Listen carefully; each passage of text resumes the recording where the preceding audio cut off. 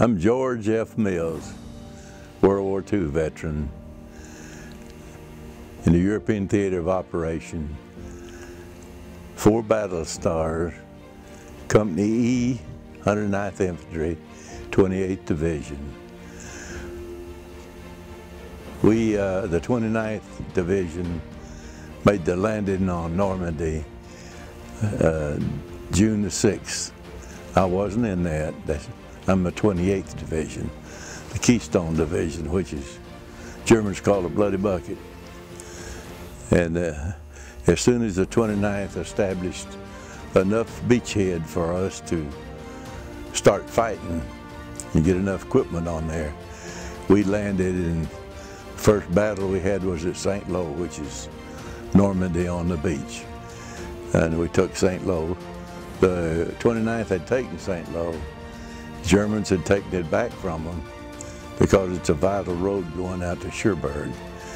And then we took it and, of course, went from there on across France. We were 3rd Army under General George Patton, and every little village and every town from there to Paris we liberated. And when we got to Paris, they wanted a parade down Champs-Élysées Boulevard.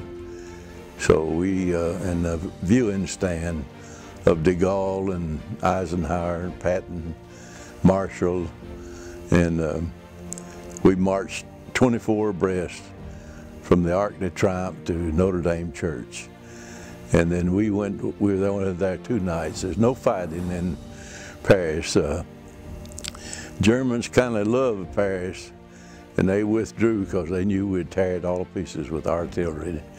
And so they withdrew, and the only fighting that was done in Paris was the Free French got the snipers that were left in Paris.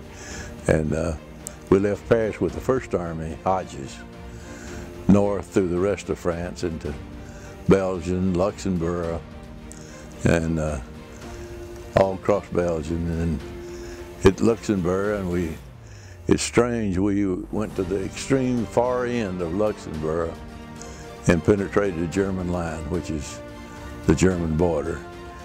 2 pillboxes. We lost 5 men trying to take those pillboxes. That's the first pillboxes we'd hit, so we didn't know how we were going to combat them. And then we took them at night with hand grenades, and the other 4 we took was at night with hand grenades. And from there we went back into Luxembourg and went into the Hürtgen Forest, which is another Siegfried line, and we fought in the Hürtgen Forest. The battle was so tough, and there's so much artillery thrown in there that we couldn't get the wounded out. The only thing could get in there was a weasel. I don't know whether they have a weasel here or not, but a weasel is a track instrument to crawl over the trees and limbs and things. And then we lost some men in there. We were sent back to Dunkirk, Luxembourg, to be brought back up to strength. And there 3 or 4 days, and we were sent from there to Fuhren, Luxembourg, right on the German border, in the little village of Fuhren, and it was very peaceful. It was like a summer vacation. Our supply was down in Walls, which is 3/4 of a mile down the hill from Fuhren. And Ed Batte, a supply sergeant, he's a good friend of mine. And it was so peaceful, I told the 1st sergeant I was going down and to see Batte and spend the night with him in the kitchen. And the night of the 15th of January, 1944, I went down there, and we slept in a little old barn. And at 5 o'clock morning of the 16th, rockets and artillery was coming in by the hundreds. And I knew we were getting hit up in the Fuhren, so the Jeep was loading pancakes and syrup and sausage to go up to the troops. So I went back up with the Jeep. And that was the start of the Battle of the Bulge.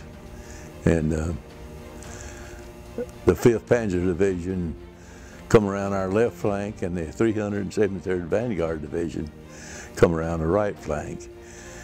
And of course there's 200 in our company.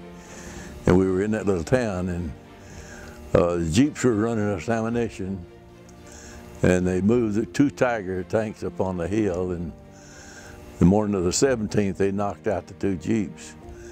And we were needing ammunition. There's a light tank down there, and we talked that tank into bringing us ammunition. Battalion couldn't get to us, and the morning of the 18th, the tank come up, and there's so many Germans in the yard. We'd withdrawn most all of our troops back into the Betzer house, which is a 3-story house. It's a bed and breakfast, and where our headquarters was. And when we pulled them all back in there, we were only firing when they'd come over the wall around there's a wall around that house in the front of it. And that's the only time we'd fire, because our ammunition was getting so low. And the tank come up, and he was so excited, he turned around and started back, and one of those Tigers got him. So we had no hopes of getting ammunition. And the night of the 18th, we could defend the whole house except the north end. There's no doors or windows in the north end of it.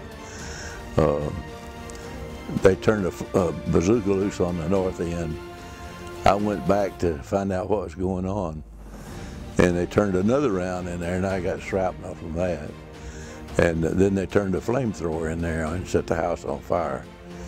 And we took inventory. We had 6 rounds of ammunition. So Captain Cureton said, no way we could fight that many troops with 6 rounds of ammunition. So he surrendered the company. And all of the civilians was in the basement they called the root cellar. And the Germans wanted the civilians to come out first. So we put the civilians out, and then we went out, and they marched, searched you, be sure you didn't have a bayonet or something, and walked us off that night. All for the next day we got to the little house where they interviewed us, and then they took us to Stalag 4B, and they fingerprinted you and photographed you, and they separated you. They took officers, put them in concentration camps. They took all of the privates and put them on work farms and groups wherever they need them.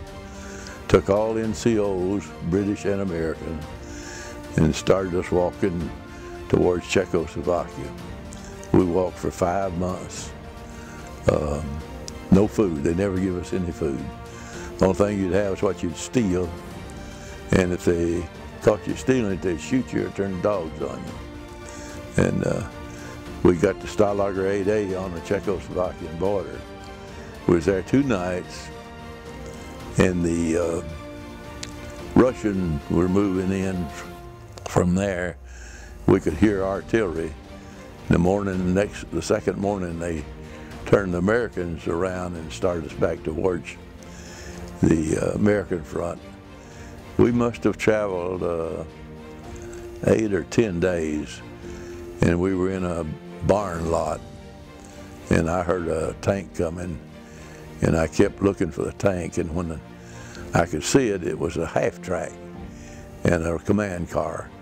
And when it got down to where it turned, there's a big old star on the side. If you look at some of these instruments here, these vehicles, there'll be a big star on the side of them. We recognized it as American, so we took the guards over, and by the time they got down there, we had the guards as prisoners. They only had 3 gallons of food, and they gave us those 3 gallons, but there was 240 of us left at that time, and that wouldn't feed 240, so we killed one of the farmer's calves and his potatoes, and made enough soup to feed everybody.